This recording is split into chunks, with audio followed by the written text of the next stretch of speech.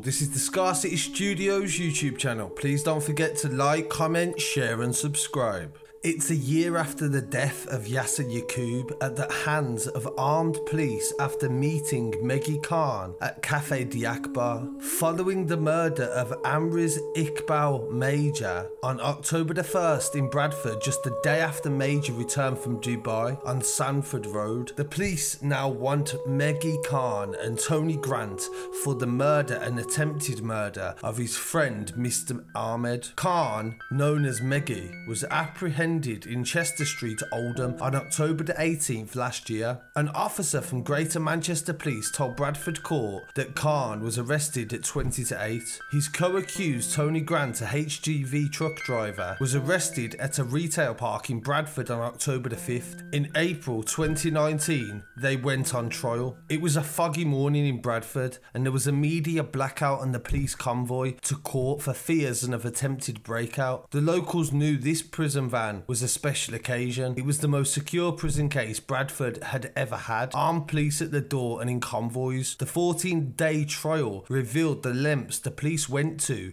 jail one of Bradford's most notorious criminals. Throughout the investigation, Meggy did 8 no-comment interviews and was adamant he would beat the case. He said he wasn't the driver, and despite the mounting evidence, including the intricate way the police pieced together CCTV from surrounding streets to navigate their journey after the murder, the way they connected Khan, Grant and Ishmael's phone records during the attempt arson and armed robbery by Ishmael in an attempt to recover or destroy the surveillance tapes of the footage of Khan purchasing the petrol. The full footage of the attempted robbery is available on our website. A link is in the description. It shows 2 males fighting with a shopkeeper and the shopkeeper fighting back and actually managing to fend them both off with just a stool. In my opinion, the men that were sent to do this job were not fully committed, maybe doing it for other reasons, that they didn't have a choice. In the second attempt, Ishmael actually used his own car, which was identified by witnesses at a pub across the road. He received 17 years for perverting the course of justice and arson, and at no point during the trial did he ever try to incriminate Meggy Khan for anything. The main point of the trial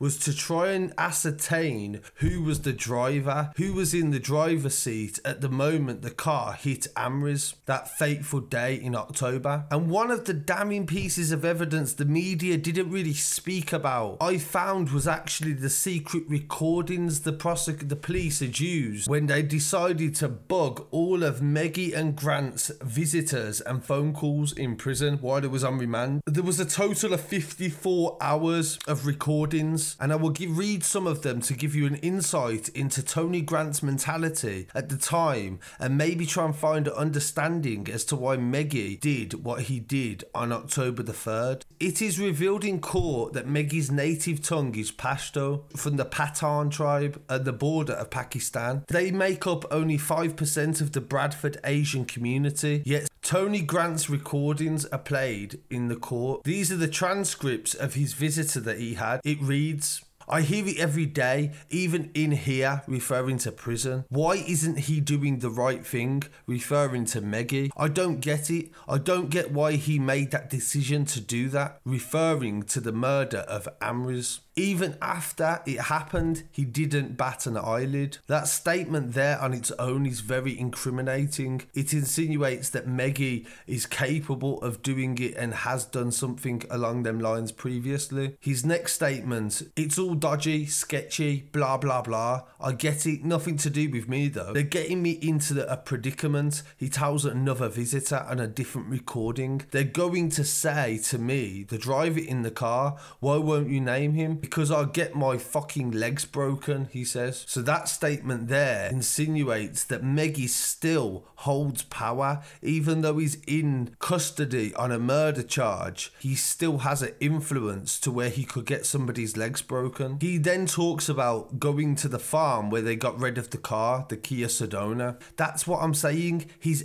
I'm sticking to the truth, he tells his visitor. Then I can't name anyone. I'm not going down that route. He said, "I don't don't give a crap. I'm not changing my number. Why should I have? I didn't do anything. When we got to where we was going, I just wanted to go home, and then somebody said I'd better follow them. He says he's the brains. Everything is aiming at him, referring to Meggy. He's the brains. He's the main man. He says whatever I've done, he's already done first and tried it. That's what I'm saying. Petrol station robbery, Grant says. I didn't have nothing to do with that. It's not something I'm going to admit to, says Grant. If they say to me in court who was the driver, what do I say? Grant asks another visitor. There will be snitches out there, Tony, says another visitor. Yeah, but they don't know nothing, so what can they snitch on? He tells that visitor. From that point, the driver, and only the driver, has made the decision to run him over, so how can anyone else be guilty? It was not me driving the car, Grant says. He continues, but that night somebody tried to blow the petrol station up, and the next day somebody tried to rob the petrol station to get the CCTV. How many was in the car, said the visitor. 6, he says. Really big car then? 7-seater, he replies. Basically, he says, they run him over, done him in, got back in the car, he says, of the rear passenger. So they're saying, I'm the passenger. That's what they're trying to say. He describes in detail the CCTV footage of the car hitting Amriz Iqbal and Adnan Ahmed. Grant here is telling his visitor about the CCTV and ANPR evidence against him, including the CCTV footage at the petrol station. It doesn't take a genius to work out that wasn't meant to happen, Grant says. He says whoever has gone there by chance to give him a slap. So that for me was quite an important thing. He says that there was never a plan to kill Amriz. I don't think he was thinking, I don't. So out of everyone, he had to go in your car, asked the visitor. I know that, he says, that's why I'm here. After a break in the recording, Grant says, they're saying to me, hopefully he will put his hands up, get 15. He tells the visitor, let's just have a drive around, yeah, not going to do now. That was it, see if it was him. I'm on the phone just chilling out, Grant says, and everything. I think they knew what was happening, referring to the other people that they said they was with. I didn't, and I mean by unfortunate chance we crossed that path of Amriz and the psychopath was there, referring to Meggy Khan. And that gives you an insight into what Tony Grant thought of Meggy Khan. It's effed, he says. I'm crapping myself. Proper effed, he tells the visitor. He talks about hiding in the bushes and deleting all his texts from his phone when he was arrested by the police. There was reports of a man getting out the car and hitting Iqbal in the head with a crowbar. Grant says that was bullshit in the secret recording. He says somebody went over and prodded him with a stick to see if he was okay. They have to put someone in the driver's seat at the time it happened. It doesn't matter about an hour after when they was at the petrol station. They put 8 interviews to Meggy, he says, and he no-commented all of them. In Meggy's secret recordings of his visits and his phone calls, some of them was read out in court, and it went like this. Listen, he says, I know I wasn't there, right, says Khan. The lads who dropped him off need to step up, say we did drop him off, it wasn't him, he says. You were sinning it, said the visitor. Putting petrol in the car, driving around, Khan's visitor says. So what you do, you say, yeah, I put the petrol in. Do you think I'd be that stupid as to go and kill him after? There's no DNA, there's no witnesses, there's no cell site, says Khan. You've got an alibi and your mom, they're not going to lie. So that's that. The only thing is putting the petrol in the car, and the cause of it is when his head hit the tree. That's what Khan says. And that's quite a damning bit of evidence because it shows the casualness. He's talking Major's death and referring to him. So to the jury, that would definitely not go in his favour. It's just my luck, innit, says Khan. That other guy that got hit got a few grazes and they're trying to do him for attempted murder. My solicitor has proven the car was only going at 15 to 20 miles an hour. End of the day, I got dropped off, but I can't say who I got dropped off by, says Khan, because you weren't there. How can I put my hand up for something I didn't do, he says. There's no other evidence to show that they've been assaulted, says Khan. He and his visitor go on to discuss the quality of the CCTV footage, which Khan says cannot show he's in the car. They then talk about the difficulty in proving intent to kill someone by hitting them with a car. They got 2 alibis to say I was at home. Respectable people, Khan tells his visitor. The guy that got hit, the camera shows the guy getting hit. The car stopping, he continues. His visitor says that the 5 men seen getting out of the car will probably be done for manslaughter. What it is, yeah, at the end of the day, they looked at the cameras and everything, yeah, says Khan. The only thing they got me on is putting petrol in the car. He later repeats, now that's not enough to convict me on something an hour before. Khan tells his visitor about the ANPR and the camera evidence the police have told him they have against him. The cell site that's picked me up at my mum's. Obviously I went home, he says. It's a serious one, this, says the visitor. Only thing is they've got me putting petrol in the car. He then tells him again, even though he doesn't even know he's being recorded.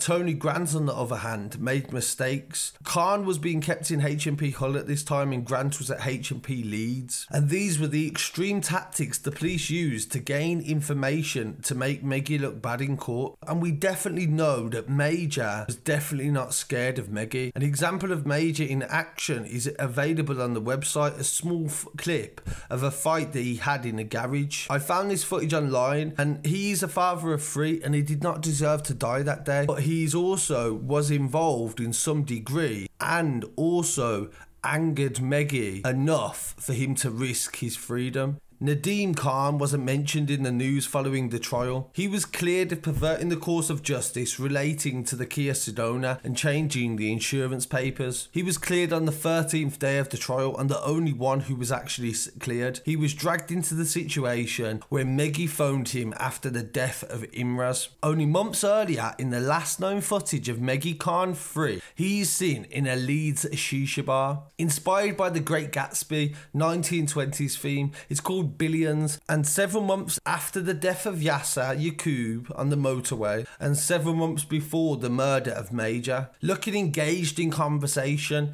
in glamorous surroundings and no idea of the events that was going to unfold in the future. The accusation circling at this point following Yasser's trial clearly wasn't affecting him or his activities. Meggy is said to be extremely serious criminal who led a charmed life and is involved in several gang fights. That was the problem with Meggy. He made people not want to talk. Going back to 2009, over 10 years earlier, 2 brothers, James and Christopher Fletcher, they was accused in a plot to kill Mohammed Nasir Meggy Khan in retribution for him trying to assassinate James. The prosecution alleged the Fletcher brothers conspired with a close friend, Raymond Daniels, to murder Meggy Khan and a gunman was hired. The attempt in August 2007 failed. Meggy was shot in the abdomen at his girlfriend's home in Dubkiln Road, Bingley. He suffered a perforated colon and a lacerated liver. The suspect from the Cutler Heights area of Bradford was arrested last night in a pre-planned operation by the firearms unit. His arrest came after a 29-year-old man at the time was shot in the stomach as he walked to his car in Bingley Canal at around 10 PM on Monday. His assailant lay in wait. Miraculously, Meggy survived being shot at a further 6 times after having been shot in the stomach. He managed to get away and fled down Dobkiln Lane. Bradford Crown Court heard that James Fletcher was shot in June in the leg of 2007. The jury was told 2 days later, a detective was contacted by Sean Cutler, who was the daughter of James's girlfriend. He told the officer Fletcher had told him an Asian male called Raz had put a gun to his head in 2007, sent by Meggy Khan. He pulled the trigger, but the gun jammed. Fletcher had thumped him, and the gun went off and shot him in the leg. He managed to get away, saving his life. But from that day, him and his brother conspired to kill Meggy Khan. The prosecution said a Mercedes and a Nissan Navara was stolen to order and given false plates. He claimed it was used by the conspirators to do reconnaissance on Meggy Khan. They spent hours trying to find out locations that Meggy was going, actively plan an assassination. When these cars were recovered by police, they contained cans of petrol, and the prosecution said these were the lengths the defendants were willing to go to. Both denied conspiracy to murder, but was found guilty of firearm offences. So this showed the lengths that people went to get rid of Meggy, but at no point was there any insinuation that Meggy had written any statements. Following the death of Yasser, one of the main sources of accusations of Meggy being a snitch was a website called Merpa.com. It covers various news subjects, mainly covering Asian community subjects and topics that affect the Asian community. But in this one subject and story, it did show extreme bias. The first and most hardest piece of evidence, for example, is the accusation that Meggy Khan snitched on Zulfikar Ali, back in 2012. They have a printed image of a pre-interview disclosure where it says that on the date a detective constable called Dita was to meet Zulfikar in HMP Strangeways. Very odd that this happened in prison. It claims that there was threats to kill Meggy Khan, aka Meggy. But what I find strange initially is just the fact that, of course, documents can be forged. That must be the first thing we assume when we look at any sort of information or evidence. Secondly, in 2011, if my records are correct, Meggy Khan was actually in prison for an affray. He received 30 months, so for 15 months minimum, he would have been in prison. So during this time, he would have been in prison too. So what I don't understand the context of how this happened. I've never heard of two men being in prison and being spoken to by the police over threats to kill. That is something I would definitely like to learn more about, because it doesn't make sense. It may be one of the only bits of evidence that we can't explain, but if we look at the credibility of the source that it comes from, if you read later on in this website, you will find more information where they talk very biasly about Meggy Khan and his family, and they refer to his nephew, who was Qasim Rahman, who died from a cocaine overdose, and they accuse him of robbing people, grassing on people, and also being a pimp with no actual real evidence. This one I would like to highlight. It is a club that Meggy was meant to have had a fight in with a man called Iflak. It happened outside, it was in the Leeds area.